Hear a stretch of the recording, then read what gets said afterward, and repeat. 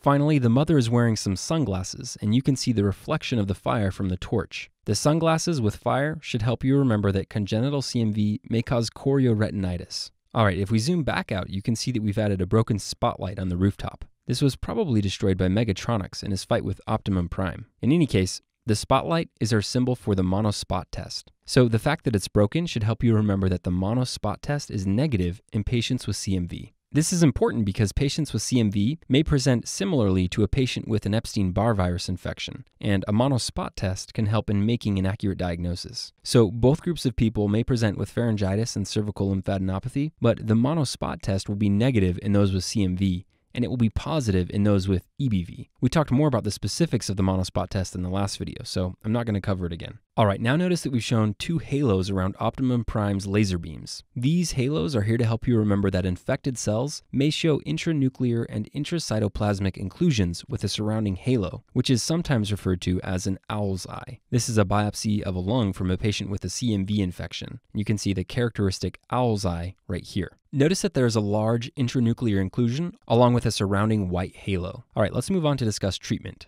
First, notice that we've added a fast sports car to the image. The car is blatantly ignoring the 50-mile-per-hour sign and racing away quickly in an attempt to escape the chaos. You can see that it's peeling out and going very fast based on the skid marks right behind the car. In any case, fast car sounds like Foscarnet, which should help you remember that CMV can be treated with Foscarnet. Now you can see that we've added a garbage can on the sidewalk nearby. The fast car better watch out for it as it speeds away or it might get in a crash. Anyway, garbage can sounds like ganciclovir, which should help you remember that this drug can also be used to treat CMV. Looks like the fast car did get in a crash after all, but it's with a violet garbage can, not the garbage can we just showed. Violet garbage can sounds like valganciclovir, which can also be used to treat CMV.